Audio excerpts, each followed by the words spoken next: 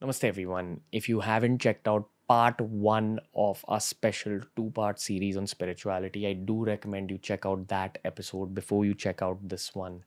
I'm not going to talk too much about this episode in the introduction. I am going to say that it is a heavy episode, and I hope that it opens up certain thought processes in your own mind. When you're talking about a concept like spiritualism, there is a lot of heaviness attached to the sentences used, to the concepts that's spoken about. So please check out part one just for context. For now, make sure you follow the Ranveer show on Spotify. We're a Spotify exclusive now, which means that every episode's available on Spotify 48 hours before it's available anywhere else in the world. This is part two of our special on spirituality. Enjoy.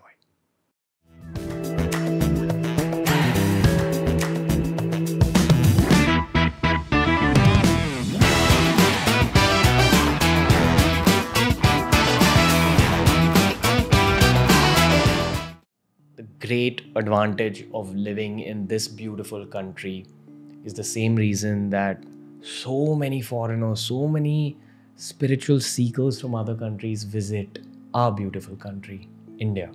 We have access to spiritual training, we have access to spiritual wisdom. And that's the beginning of the second part of this special spiritual podcast that we're creating.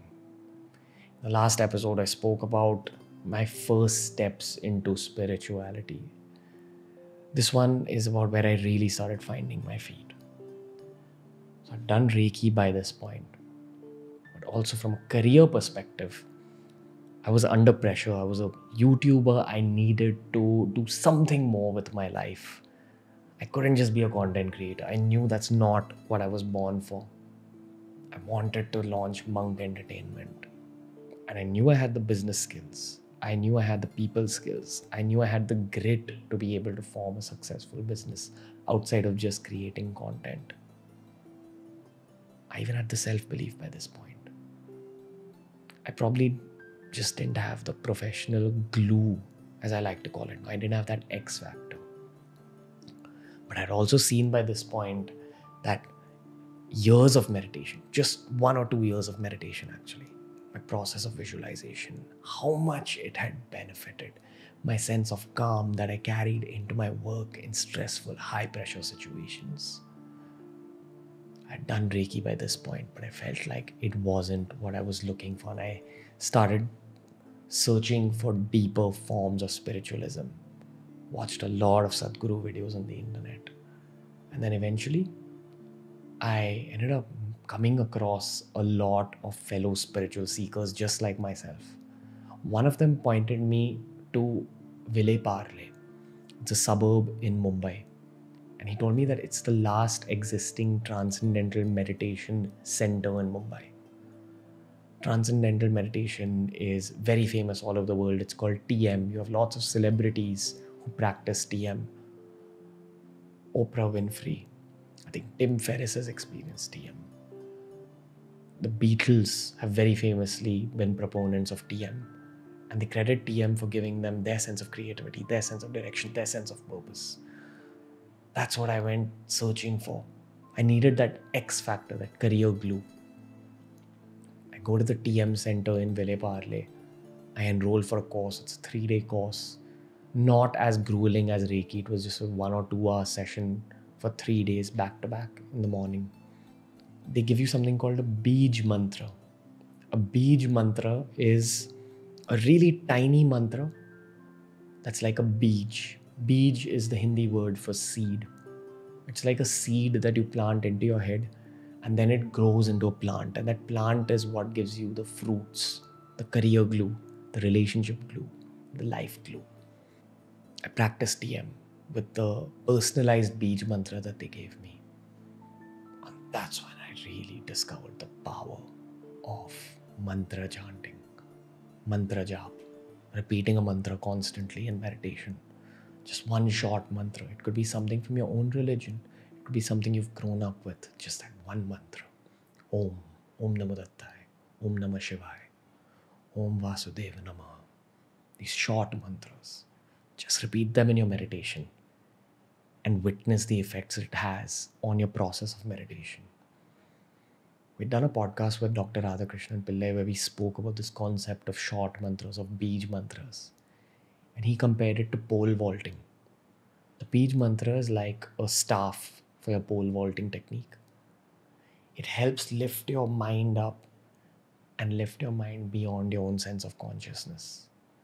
When you're lost in your mantra chanting, what tends to happen is after a point, say 15 minutes for some people, 10 minutes for some people, when your mind is extremely calm, your mind doesn't even remember what it was chanting, but your breath seems to be following a pattern of its own. And the chant moves from your mouth and your mind to your breath. It's a very difficult concept to wrap your head around unless you've experienced it yourself. And my first experience with beej mantras was through TM. I did see the benefits it gave me, but I just felt like it wasn't my cup of tea. Now, around this same time, I ended up meeting one Mr. Manish Pandey. I've spoken about him on this podcast. We had him on the show. He introduced me to a book called The Autobiography of a Yogi. And this is where things exploded in my life spiritually. Years of Om chanting, practicing Reiki, practicing TM. All of it had benefited my career. But this one book, it was so heavy. It was so heavy that I wanted more of it. What Manish Bhai told me was that when it comes to some books, you don't read them. The books read you. And the books give you what you need at that particular moment. If you read that book with a sense of respect, with a sense of seeking, with a sense of wanting evolution from that book, it gives you your answers. It gives you your next steps. It gives you your guidance. The TM, the Reiki, the Om chanting, it had made me calm. It had given me career glue. And we had begun building a business. YouTube was also growing by itself. My family life was getting better. My relationship was getting better. I was becoming a much calmer person. But I wanted that next step. As with my material career, I'm always looking for the next business to build, the next challenge to overcome, the next mission to go on to. When it comes to spirituality, I'm always looking for that next step of spirituality to jump towards.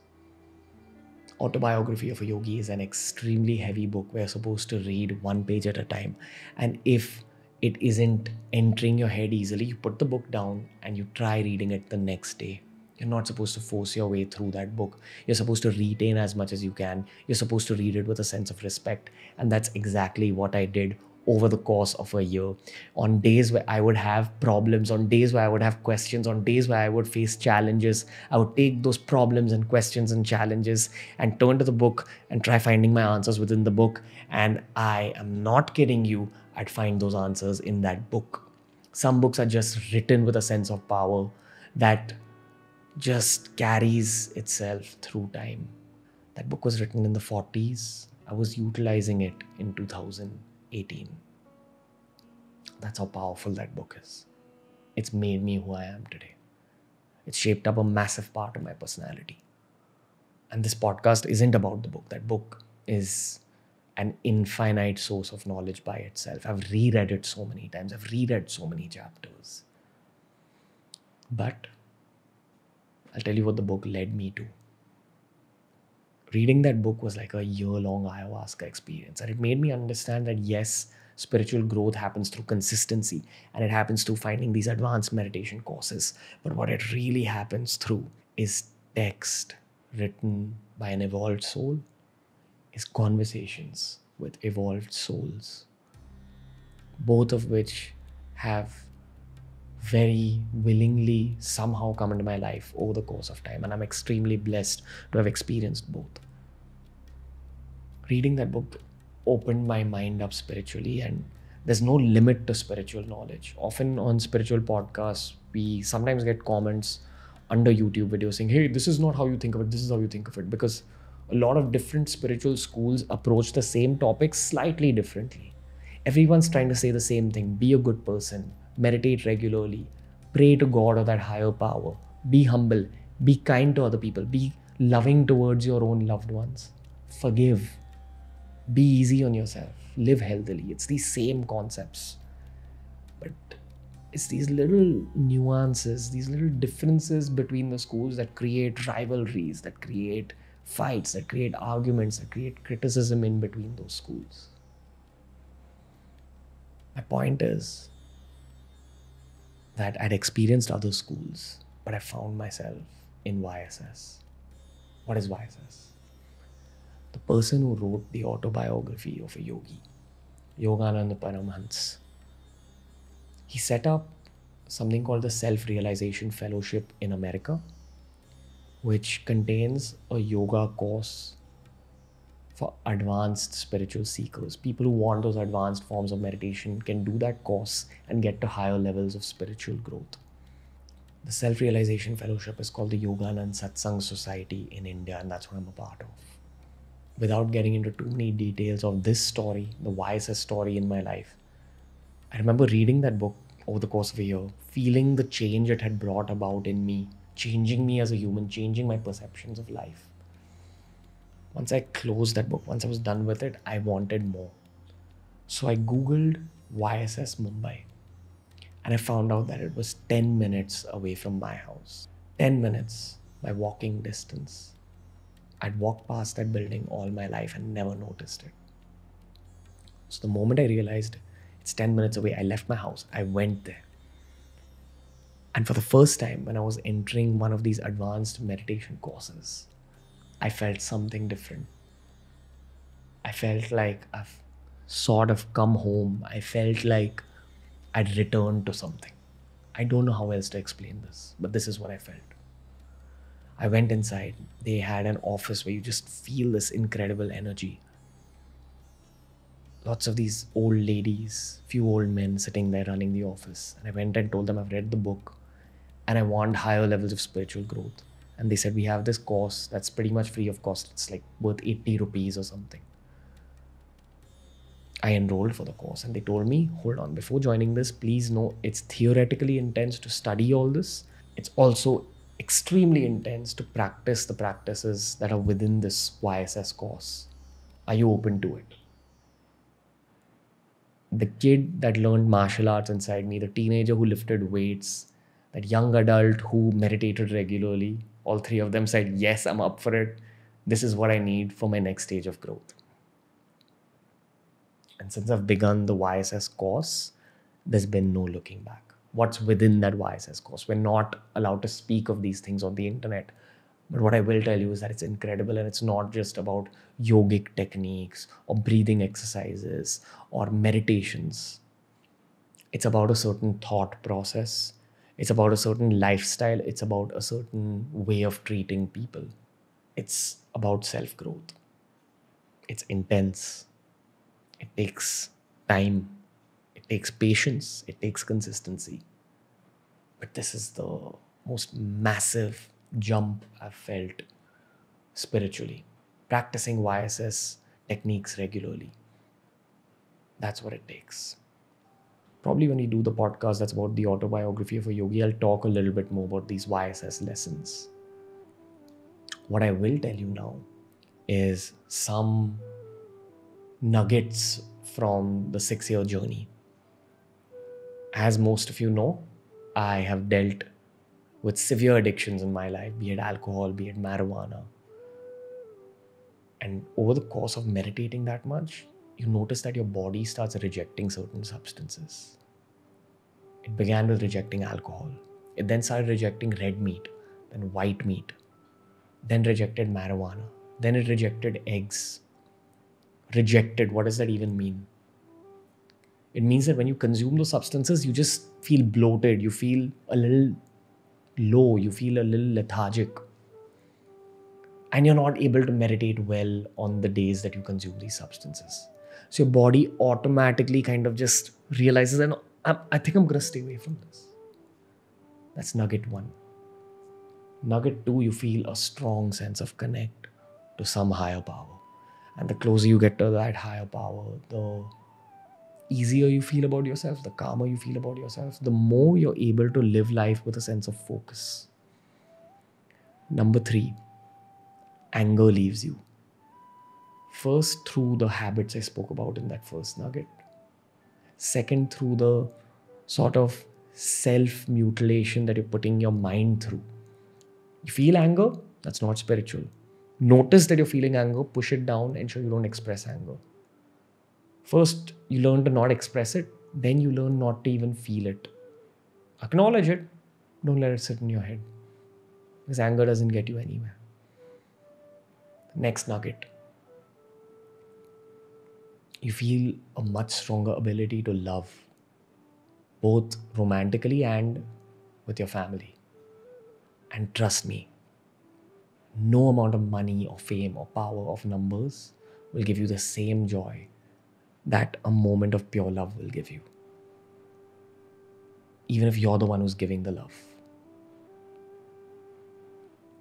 The next nugget, all of this returns. The goodness you're putting out in the world, the love you're putting out in the world. All of it begins to return to you when your core is that spiritual process. The love returns to you immensely. You work hard, you put out value in the world, that value comes back 10x. You help people, and lots of people come to help you when you need it. You really start noticing the effects of karma over the course of spiritualism in your life, over the course of a spiritual journey in your life. Next nugget. You gain these tools for your career. If you need creativity, your creativity gets enhanced. If you need confidence, your confidence gets enhanced. If you need peace and calm, that gets enhanced. Whatever you need from a soft skills basis, from a soft skills perspective, those things tend to get enhanced. Next nugget. You become extremely tolerant. You're able to take criticism like a non-living being, almost like a robot. You become sort of non-reactive to criticism. You absorb it. You become tolerant towards it. Not just criticism from trolls or haters, but criticism from your peers. Your relationship with criticism and growth changes. Probably because the anger is kind of faded away and you see life extremely functionally. Next nugget.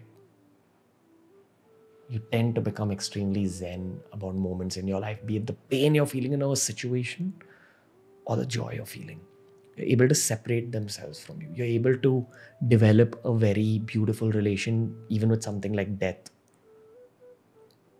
If there was no sense of spirituality in my life, I would have been destroyed by both my dogs dying within the span of a year. But I was able to handle that much better. That's a whole other podcast where we'll talk about death in detail. Next nugget. Those YSS lessons, I'm not even done with half of them. They've all arrived, but they're so heavy. And you're supposed to retain all of them so much that it's not able to get through them easily. You realize how much knowledge there is to be absorbed, to be learnt about. And that quest for knowledge makes you a more curious person, makes you a more interesting person, helps you have better conversations, which has honestly given rise to the podcast. And the final nugget. This isn't something you should work towards. The only thing you should work towards in your meditation is getting closer to God or the universe. You need to be single-minded about it. But you're gifted immensely when you begin a spiritual process. There's a quote from the Autobiography of a Yogi that says, "Do not chase money, for money is a toy in the hands of God. Chase God, work towards money, and you'll see that the money will chase you. Work towards it, don't chase it. Money will come to you, fame will come to you, numbers will come to you, power will come to you, positive thought will come to you, more than you can imagine. In fact, there'll be so much of all of this that you'll be tested very often. Money will be coming to you like a tsunami, and then suddenly there'll be a wrong way of making money that'll appear in front of you, that'll manifest itself in front of you. An unethical way of making money. Will you take that up and fail your spiritual test? Or will you say no and chase God once again, even when that crazily sexy form of making money is coming towards you? You start gaining power, and then suddenly a really dark, powerful human being puts their hand out and says, Let's join hands and you'll become even more powerful. You'll become 10x more powerful the moment you join hands with me. Will you join hands with that unethical person? Or will you say, no, I'll chase slow growth, I'll do the right thing, and I'll pass my test and I'll go closer to God? That's the final nugget. Spirituality throws tests at you. If you pass those tests, you'll get more gifts. If you fail those tests, you don't just go to a lower level. You might fall back to where you began from. It's like climbing a long, infinite ladder. We are constantly tested. And the higher you get, the more difficult the tests. Every step prepares you for where you're supposed to be in life. And this is why I say that this is a parallel career. It's not like your material career. Your material career depends on your hard work, your strategy, your soft skills, your people skills. All of those can be strengthened through spirituality. That's an insight into my spiritual journey, and at every stage it's helped me level up in terms of my own career. Of course, I can break it down much more, but maybe that's for another episode. If you enjoyed this one, make sure you like it. Make sure you share it with fellow spiritual seekers. Thank you. Namaste.